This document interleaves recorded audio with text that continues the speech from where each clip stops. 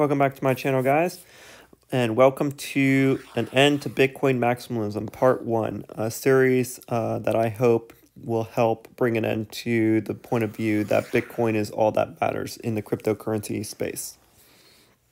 So basically, today's video will be about the belief that there's no market opportunity beyond Bitcoin, that every crypto investment outside of Bitcoin is a gamble and cannot be derived as a quality investment through fundamental analysis. In other words, Bitcoin is the only use of blockchain that makes sense. There is no other market opportunity for crypto besides Bitcoin. So this is the belief that Bitcoin, like anything else you do in crypto, is a gamble, and doing research is a wasted idea unless it's, in other words, it's just a gamble. Everything else that happens besides Bitcoin is a gamble. But if you give research and effort, that's just a gamble. That's what we're going to go over today. So what question is important to us? What do we care about as people who want to be successful in this space? We want to know, is Bitcoin the best opportunity to grow our wealth in the crypto space? Because we often do compare ourselves to, when we judge crypto projects, you want to compare it to Bitcoin. I actually think that's a good idea. That shows how your performance is going. And I have been able to outperform Bitcoin from my research. So that means that my research is doing better than Bitcoin. And so that's the question we want to know. Is Bitcoin the best opportunity to grow our wealth? And my answer is no. Bitcoin cannot. Now, I say Bitcoin cannot make small investors rich because I think that Bitcoin is getting out of the range of being able to make people with, like, let's say, I think, one Bitcoin is about $30,000. A small investor is, to me, is someone with $10,000. So you can no longer afford one Bitcoin. And I think Bitcoin is borderline what will get you rich in the long run. So Bitcoin is reaching a point where Bitcoin can no longer make a small investor, as someone with $10,000, rich. Or and what do I mean by rich? Well, I mean by financially independent, someone who doesn't have to work for someone else. They could take their money that they've earned and put it into something that will have some basic yield, the time value of money, and they can live off of that. So when Bitcoin's market cap is that of gold, about 7 trillion, relatively speaking, it has reached its full potential for growth and will be a store of value rather than an opportunity to gain from growth. As Warren Buffett, one of the best investors in the past, said, I invest in entities that grow from value added or underlying entitlement to real-world revenue streams. So, like real-world assets that produce revenue streams. At this point, when Bitcoin is about the size of the gold, it will be considered a savings account, not an investment that is like a risk investment that can grow. I mean, it is investment in the sense that, a savings account is an investment. It will grow at a steady pace, the value added of deflation that is valuable, but it's not life-changing growth. So when Bitcoin does mature, when Bitcoin does reach its store of value narrative, it will be like a savings account. And, if you were told by your grandparents, like I was, like they said, oh, if you save, you can get financial independence. And that is true when you use real money and when your wages are in real money because they won't be inflated away by the current system that we have now. Our current system has a downward pressure on wages through the inflation, but I don't want to get too much into the weeds on that. But it's something called the Cantillon effect. And what it is, you have this institution that releases money. And as it releases money into the system, all the resources move closer to the printer. And that Cantillon effect, or Cantillon effect, I don't know if I'm pronouncing it right. That Cantillon effect, it pools all the world's wealth to a few people. But if you don't have this crazy system that we have, and you have a money system that's stable, like Bitcoin will bring, now saving money actually matters, and the wages will stabilize at competitive rates. And so you actually will be able to save yourself to financial independence. So just stacking Bitcoin will not be life-changing growth, but over time it will be. But, you know, as Bitcoin matures, it's not going to be something that will be growing massively in value. Like, it'll be growing at the time's savings value of money. So saving Bitcoin will be a wise strategy for those who have time on their side that spans decades. So yeah, I can see Bitcoin as being a good savings place. And yeah, so this is gonna be my analysis of Bitcoin. So this is the proof of my opinion. So, or the evidence for that stance that I take. So this is where we are right now, and you can see this trend that Bitcoin is following. So I'm just extrapolating from the trend. And what I believe this is, you know, if Bitcoin was to go like this, it would be showing probably a failure of the money system. And I actually do believe that Bitcoin will outperform this in price in dollar terms. It'll probably go up like this. But it will not be able to do that in purchasing power. I actually think this curve that I'm showing is relative to the dollar with a stable rate of inflation, as it you know, the inflation was like 10% here, but that's getting too complex here. But yeah, the inflation rate's about 10%. And with that 10% inflation, it's still slowing down. So what that shows me is Bitcoin is reaching, at today's dollars, a price around 1 million or 1.8 million in today's dollars. That's where it's going to settle. Now, it might settle up here, you know, it might even, you know, this curve might be wrong and be it like up here, you know, and on this, you know, maybe it shoots like this. And so it'll be, you know, up or even down by, you know, a factor of 10. But my prediction for Bitcoin is in today's dollars, one Bitcoin, my prediction is in about 10 years, a Bitcoin will equal about, you know, a wealthy, a beautiful house. Like one Bitcoin will be worth about, you know, a decently, like this house right here, like you know, like around that value. You know, it's better to think of Bitcoin in terms of houses than dollars, because that's what it will probably be worth. So that's where I think Bitcoin's going to settle in worth. And I do think it will have about a 10-year earnings in deflationary effect that will happen from Bitcoin, from lost Bitcoins, or from the growth of the economy and such. And given scientific and technological process, everything is invisible 10 years out. So that's why I say this is what it'll be worth in about 10 years, because everything will change in the world in 10 years. You know, the world is changing quite rapidly. So it's difficult to even imagine what a Bitcoin will be worth, or what will even be doing in 10 years, because the world is changing so rapidly. But yes, the last thing I want to point out about this trend is that my personal prediction is that in this round, it looks like Bitcoin will be about 180,000. That's where I'm thinking this market trend is going to go this time. And you can also notice that each Bitcoin cycle is getting smaller.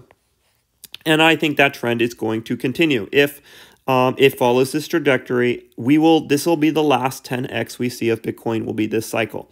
But I may be undershooting it, and I may even be overshooting it, but these are from this extrapolation that I drew from this logarithmic chart of Bitcoin price performance, and this is what I think will happen. So that is my prediction for Bitcoin.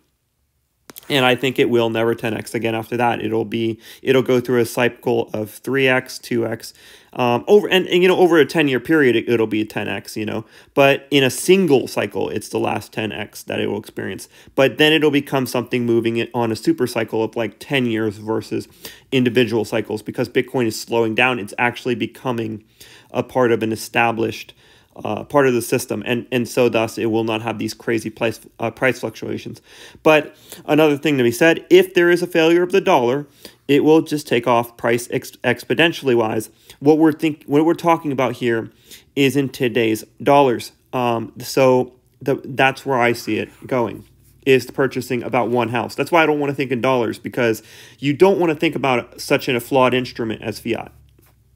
Okay, so the next question that we have to ask ourselves is the opportunity outside of Bitcoin that can be derived from fundamentals that is not gambling? In other words, because I'm wasting my time here on all my research if it's just if fundamentals don't lead to a higher probability of success, meaning my work and effort doesn't create a greater a statistical probability that I will succeed.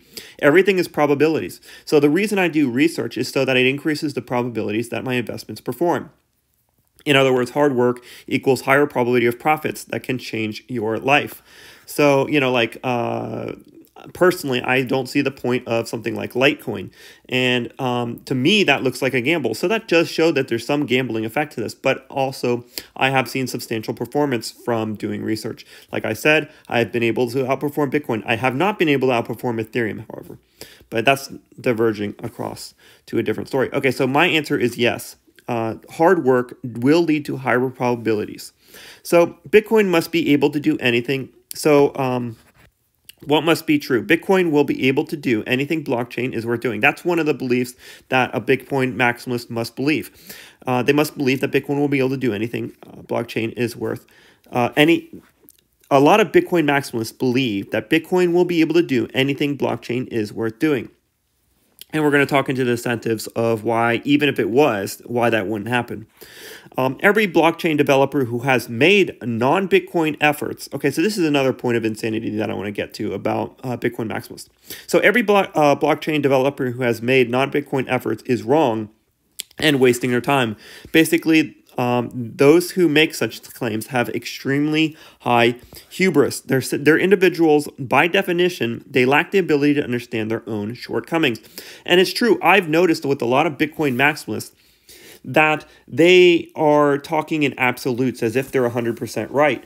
To me, the best investors, if you listen to some of the best investors, they don't talk in absolutes. They say, I don't know, is a common thing that they say. So often these Bitcoin maximalists often talk in finalities, with no room for admission of potential miscalculations. That doesn't look like it looks like they got rich by being lucky or being in a rich family, etc. Or who knows? That's way speculative on my part. But the common theme amongst successful people is that they've made failures in the past, and they lead to making them understand that miscalculations are part of the human condition. It's one thing to admit that you may be wrong. It is another to state your thoughts as fact. The former, I have more respect for, and I give greater respect to. So the people who admit that they may be wrong are the ones that I give bigger weight to. The best investors often say, I don't know, I may be wrong, and this is the voice of experience, and that's what you will notice. So if someone's talking in absolutes, Bitcoin's the only thing that matters, and they arrogantly project that, you might want to take that with a grain of salt. Everything else is someone trying to push a narrative. So, supporting information. Point number one, the rich Bitcoin maximalists have no incentive to think beyond Bitcoin. So, this is another point I want to make. The rich, like I was listening to a conversation, I was listening to a lot of these rich people talking about Bitcoin, and, they talk about derivatives, and they say, such as equities, can be done on Fidelity. We don't need Ethereum. I don't see the value added. That's what they were saying about Ethereum. I don't see the point in this. And that's almost laughable to me if you even imagine for a second the possibilities that can be done with blockchain. It just shows an absolute ignorance regarding the understanding of what blockchain is capable of doing. And, that's one of the reasons I'm creating this series. So rich people are right about Bitcoin. Bitcoin solves a problem for the rich that it does not solve for average people. So they are right. Bitcoin is all that matters for them. If you're already rich, if you've already reached this point in life where you've made the money that you need to make, they are not trying to grow their wealth. They are trying to preserve their wealth. And that's what Bitcoin does. Bitcoin helps preserve. But that's why they get so defensive. A lot of these people will buy Bitcoin. They don't want to change their mind about anything in the future. They don't want any potential threat. They just want to preserve their wealth, and that's what Bitcoin does for them.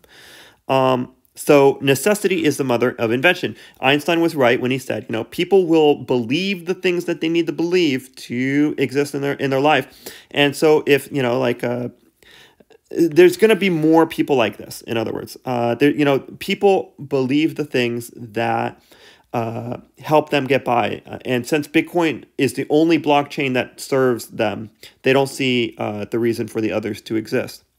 There will be more. I'm telling you that many more rich people will think that there's nothing beyond Bitcoin. They will try to convince the public that do not look past Bitcoin because they have no need for anything else. They've already established their wealth. They're looking to preserve it, and Bitcoin will preserve it, and that's what Bitcoin does. But that's what they will believe. So what I'm saying is, this is the Bitcoin is the only thing that matters camp, and this is the Bitcoin is not the only thing that matters camp. In reality, both of these people are right. Bitcoin is all that matters for the rich. They don't need to look for making wealth anywhere else, so they're right. For them, Bitcoin is all that matters, and they're just expressing their reality. So they're not necessarily wrong. They're right for themselves. Whereas the people that are going to build something like Ethereum or Polkadot, they are right about building the world of tomorrow. So these are some of the top Bitcoin maximalists that I want you to be aware of. All of these people have expressed that everything besides Bitcoin is garbage. That's what they all say. And they're all very intelligent people, and I listen to them. I listen to all of them talk, and I will absorb the information from them. I think they're all very intelligent people, and I think they are right about their respective realities. I think the mistake they're making is that they do not need to grow their wealth, but other people do. Okay, so they're not lying. They can't see past their own worldview, and they talk in absolutes. They're seeing Bitcoin as it serves them, but not how the other altcoins could set up a potentially new and completely different world. Heck, that could be that's threatening to the idea that you buy Bitcoin and then you don't have to care about anything else. These other blockchains are going to absolutely change the game. They're going to change the world. And so that makes, them, that if you're already rich, you're going to be a little worried because, everything's changing, and that's what blockchain is going to do. So beware, because their incentives do not match yours. To the rich, nothing but wealth preservation matters. All else is risk to them. It's one of the reasons when people are extremely wealthy, they don't want the world to change too much, many of them, because they're afraid of, having to, losing their wealth by putting it in the wrong things, etc. So they have a high incentive to push Bitcoin as all that matters because to them, it's true. So conclusion, people are shaped by their needs and desires. If listening to someone, ask yourself if the technology that they are talking about benefits them, and if the technology they are against is threatening them. And I would argue that all the other blockchains threaten these people because, once again, it's going to change the world in such a way, it's going to be hard to be relevant if you don't stay involved. It's going to be hard to be the richest person in the world if you don't understand how equities work, in 10 years, which is Ethereum's going to disrupt, or Polkadot's going to disrupt. So point number 2 is smart people working hard, spending time in a related field have more weight than those that are rich but are not building anything. So people who are rich but aren't really building anything, that they're not investing in anything, they're not going to really know what blockchain's really capable of. Those who are builders are going to be the ones that really know. So this is one thing I wanted to point out about the human lifespan and human net worth. So, this is the curve of a human's productivity and wealth over time. And you have people before they have success, and that would be many of my viewers, including, and I'm getting to the point where I could become almost financially free. And then there's where people are reaching the maximum rate of change, and then they climax when in older age in their wealth journey. And this could be a person's financial age, not just their only age. You could be at any age in the spectrum as you're accumulating wealth. You can make all the right decisions here. Like, for instance, the guy that made that chicken company, he started in his 50s. So, but what you want to know as an investor is, this worldview is what you want to know, but you can't do that when a person's there. It's undeterminable. You cannot determine such sources because they're finding the path of that financial change. So the best source is people in this part of the curve who are in specifically the same industry, the fastest rate of financial growth. usually in expansive industries. So the people in the blockchain space that are reaching the maximum rate of change of their own personal net wealth are the people that you want to listen to. Those are going to be the best opinions for growing your wealth, especially in crypto. And unreliable are people who've already made their wealth and they made it in some other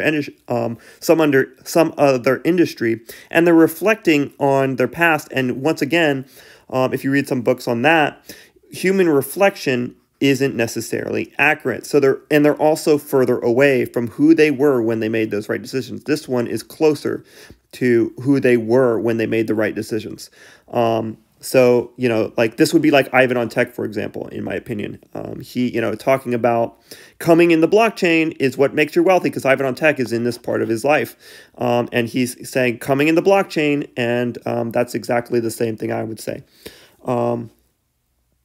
So, and these people are not in expansive industries usually. They've already made their wealth in the past. So this is what you want to consider from the people that you will listen to in the future, or who you listen to. So who should you pay attention to? Those who are experiencing the most growth financially today, specifically in the industry that you want to grow from. And those who started from nothing are even better, because, many of us do start from nothing. And pay attention to all of those who succeed, but understand perspective as stated above. So, in other words, you can pay attention to these people. You want to pay attention to them because they're very wise people, and you want to take in their points of view as consideration. So, every blockchain developer who has made non-Bitcoin efforts is evidence enough for me. So for me personally, all these blockchain developers that are saying that blockchain can be used for other use cases, I've seen many of them are smarter than me. And so one of the things I've learned in life is that, and this is a key memory from my own personal experience. When I invested in Bitcoin, I didn't understand it at the time, but I trusted people smarter than me, knew what they were talking about. In many cases, I don't need to know everything. I need to know enough. That is the key point. If you get like one thing from this video, is that you don't need to know everything. You only need to know enough. Let me say that again. You do not need to know everything. You just need to know enough to reach your objectives. And that is the goal. So I trusted people who knew more than me. So study people like Vitalik Buterin, Gavin Wood, Brendan Eich, and Alex Mashinsky. This guy is the creator of JavaScript, okay? A programmer. He's likely to know cryptocurrency more.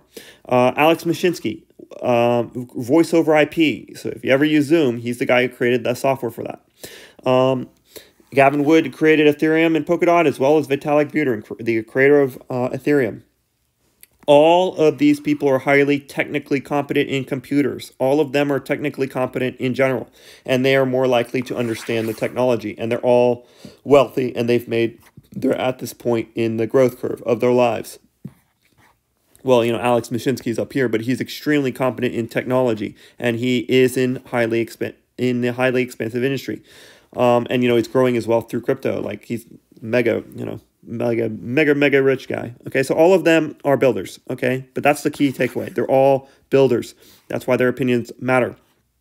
Okay, so point number 3. There is diminishing incentives to build specialized utility on Bitcoin. So human incentive is an important component of this as well. So what motivates people? Their goals. Money, or to change the world for the better. Those are the two things that will really motivate people. Usually money to do some other purpose, or to change the world for the better. So, if there's some purpose like helping their family or whatever, usually they're going for money so that they can do that. Or it could be considered changing the world for the better through their immediate experience. But these are the things that generally motivate people: changing the world for the better or money.